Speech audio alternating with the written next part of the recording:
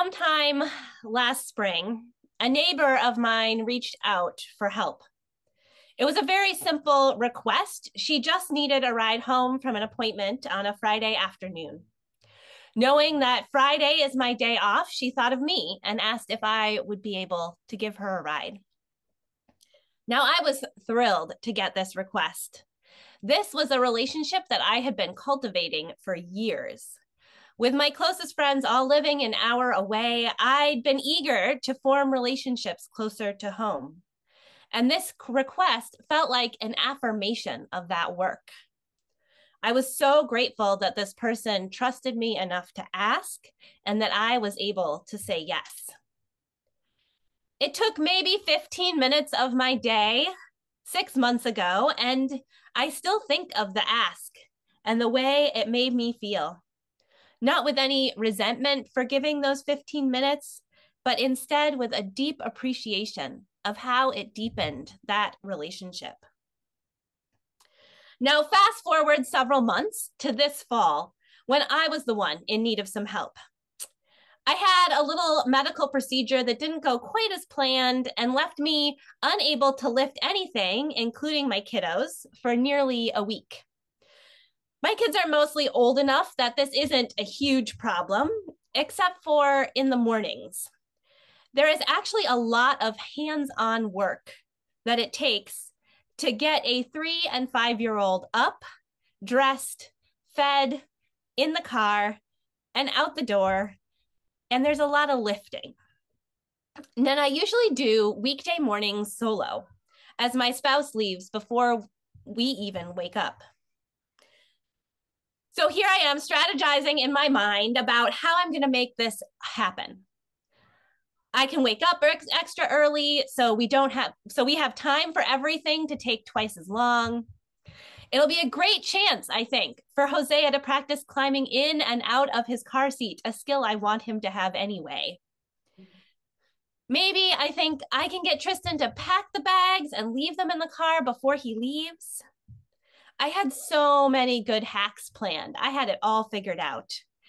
But none of them included reaching outside the walls of my home for help. Despite the fact that I had this very clear memory of how good it felt for someone else to reach out to me for help, I was stuck in the idea that I didn't want to be a burden to others, that I should be able to do it all on my own, that receiving generosity is a sign of weakness. Now, don't worry, this story ends happily.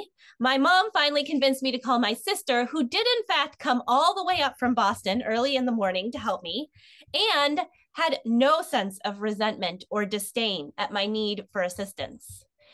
In fact, she now looks back at that day and thinks about how cool it was to see where my kids go to school and to get to take part in our morning routine.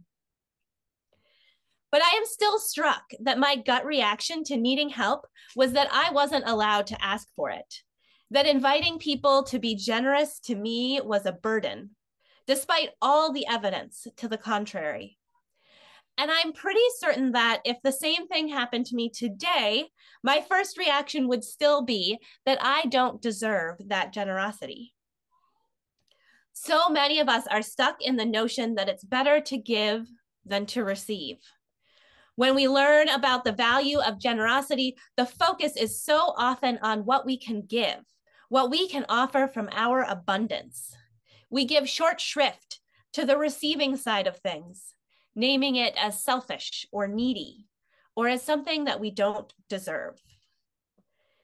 And yet there can be no giving without receiving, no generosity without someone there to accept that generosity. We cannot all always be the giver. Without the ability to receive, we lose out on the spiritual gift of generosity altogether. Researcher and storyteller Brené Brown says, until we can receive with an open heart, we're never really giving with an open heart. When we attach judgment to receiving help, we knowingly or unknowingly attach judgment to giving help. In our culture, we've come to equate success with not needing anyone. Many of us are willing to extend a helping hand, but we're very reluctant to reach out for help when we need it ourselves. It's as if we've divided the world into those who offer help and those who need help. The truth is, she says, we are both. I would say to live fully into the spirit of generosity, we need to be both. That song we sing each week that you've already heard a couple times today speaks plainly to this two-sided nature of generosity. From you, I receive. To you, I give. Together, we share. And from this, we live.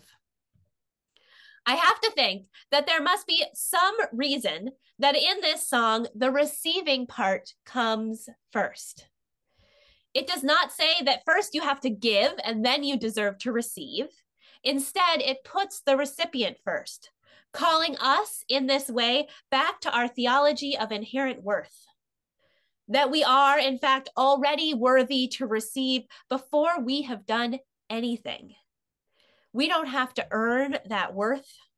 We don't have to earn the right to receive help and care. We are born worthy of love and care, of kindness and generosity, of receiving all the gifts of this world. I often hear people say that the hardest part of our Unitarian Universalist belief in the inherent worth is seeing that worth in people who do terrible things, or in the people with whom we have the most disagreements. But I actually think that the hardest part of believing in inherent worth is applying it to ourselves. Not only does everyone else in the world have that worth, so too do you. And in turn, I think the hardest part of generosity is not being generous to others, but rather being generous to ourselves.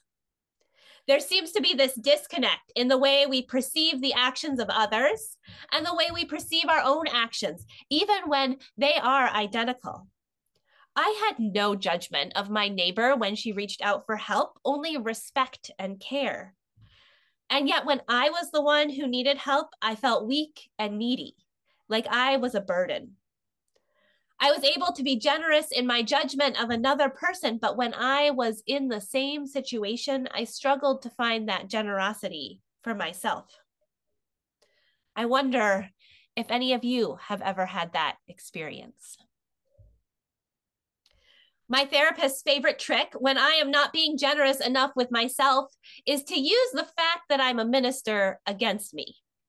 By which I mean, she will ask me, so if one of your congregants came to you and had done whatever the thing is that I'm judging myself for, would you tell them what you are telling yourself right now?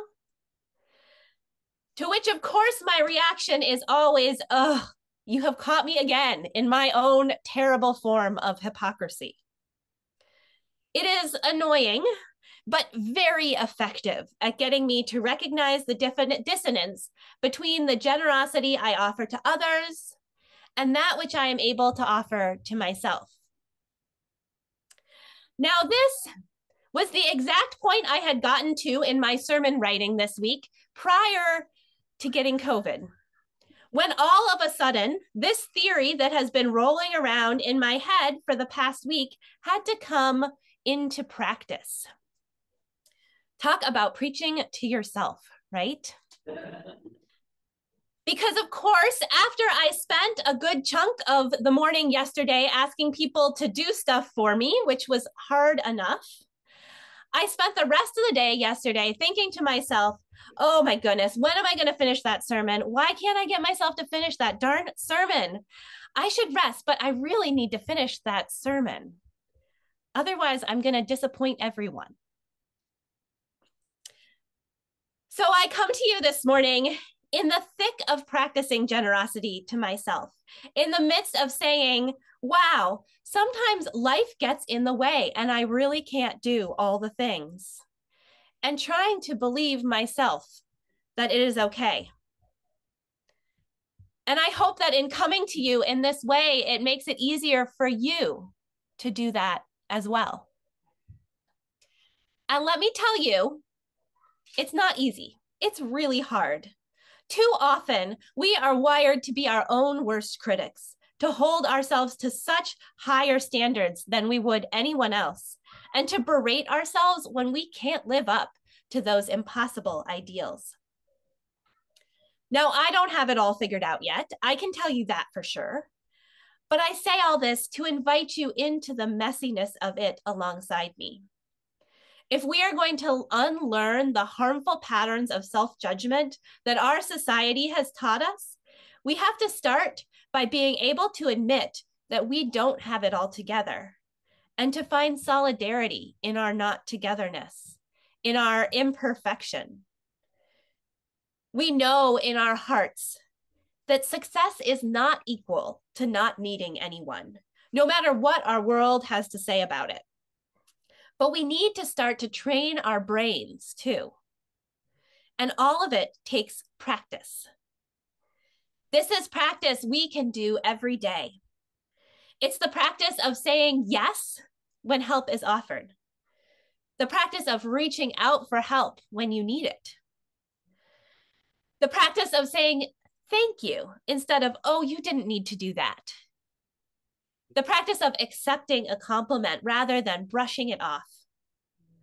The practice of loving ourselves, offering ourselves grace and forgiveness, accepting our imperfections as an integral part of the beautiful mess of life.